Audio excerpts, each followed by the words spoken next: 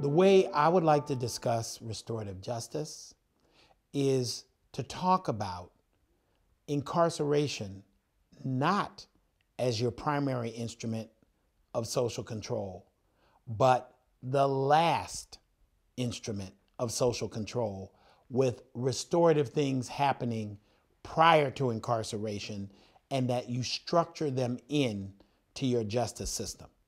We have to redefine and reframe what public safety and accountability mean. Because for 400 years, what we've done has not made us safer. We've spent more money on incarceration. We have more people in prison, and we have more shootings and killings and violence than ever before. And it's not working. And how can we be a living, breathing, innovative society without somebody saying, can't we do something differently?